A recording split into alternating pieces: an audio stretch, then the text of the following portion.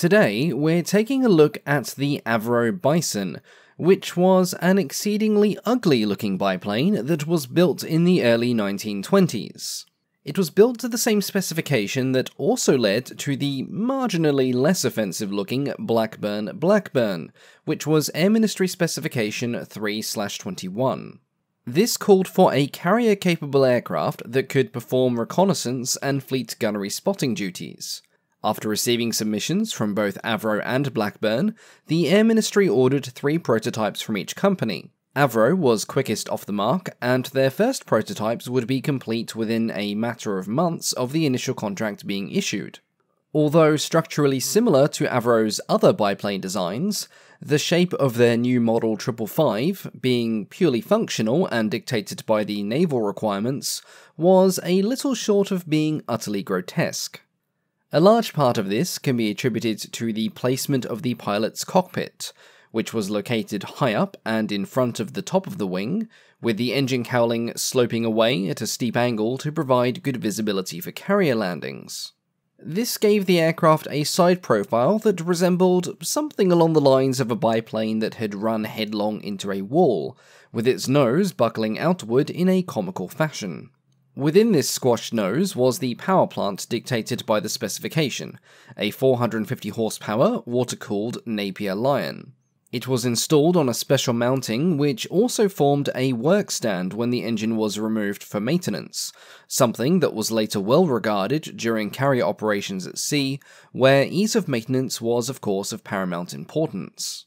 The fuselage was of tubular steel construction, with the central part being clad in plywood and the rear with fabric, and the nose was protected by aluminium sheeting. The aircraft was to have a crew of 4, a pilot, a navigator, a radio operator, and a gunner. The steep, slab-sided fuselage housed a central cabin for the navigator and radio operator, and it offered enough room for them to be able to stand unimpeded. Its size allowed for a whole suite of navigation and radio equipment, as well as a complete plotting table, which was considered quite a luxury for 1921.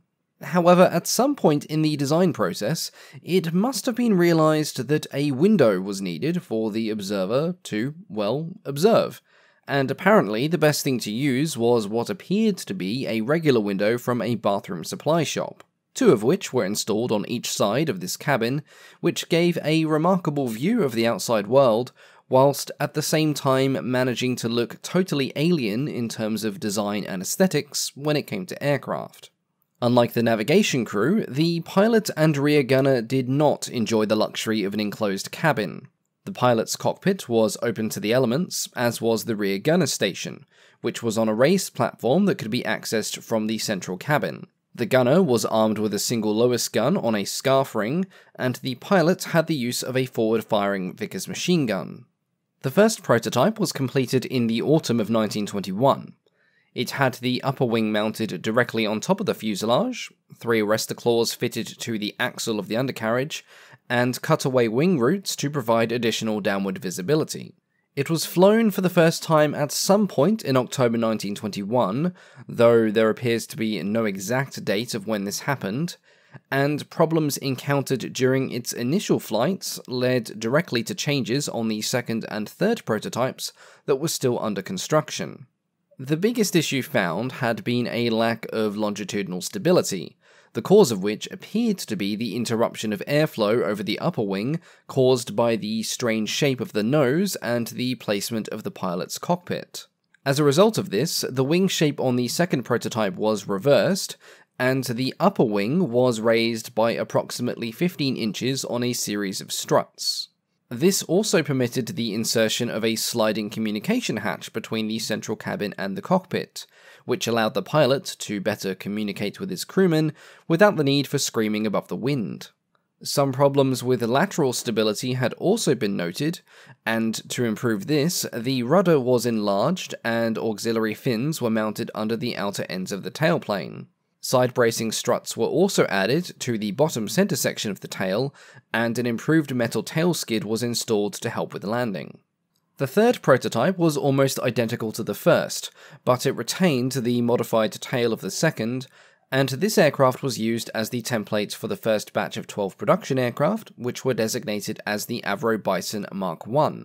Bison 1s did not have the raised upper wing of the second prototype, as this modification was still being tested when production began.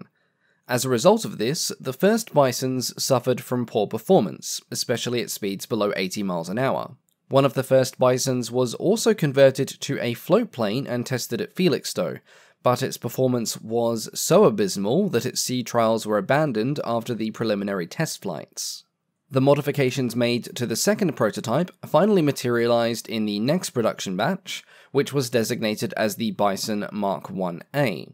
Produced under specification 16/23, they featured all the changes of the second prototype, plus the additional switch from a 4-blade propeller to a 2-blade unit. Later production models had their arrestor gear removed, and the upper wing raised even further, and these would be designated as the Bison Mark II. Also, unlike the Mark I model, which had dihedral on both the upper and lower wings, the Mark 1A and Mark II had no dihedral at all. After passing acceptance trials, which somehow deemed the ugly and vaguely unstable Mark I suitable for service, the first Bisons reached operational units in the middle of 1922. Though originally designed for carrier use, the first operational Bisons were used for coastal reconnaissance duties, replacing the Westland Walrus biplanes of No. 3 Squadron. The Bison would not actually reach Fleet Air Arm service until No. 3 Squadron itself was disbanded in April of 1923, after which No. 423 Fleet Spotter Flight received its first consignment of Bison 2s. They were initially operated out of Gosport, like No. 3 Squadron, but they were later used in the Mediterranean aboard HMS Eagle. Other Bisons would find service with the Home Fleet aboard HMS Furious, and units from No. 448 Flight also operated from Malta during much of the 1920s. In service, the Bison was not particularly well regarded, and not just because of its offensive looks. Even with its modifications, it was found to be heavy and cumbersome at slow speeds, and its sluggish top speed of 110 miles an hour meant that it often struggled with strong headwinds.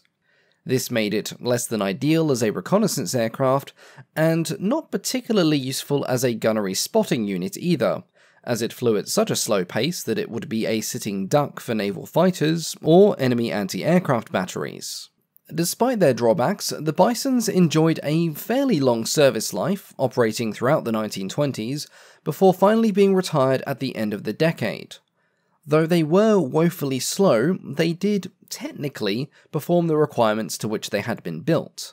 They were eventually replaced by the Fairey 3F, the latest iteration of an aircraft design that actually predated the Bison itself by almost 4 years.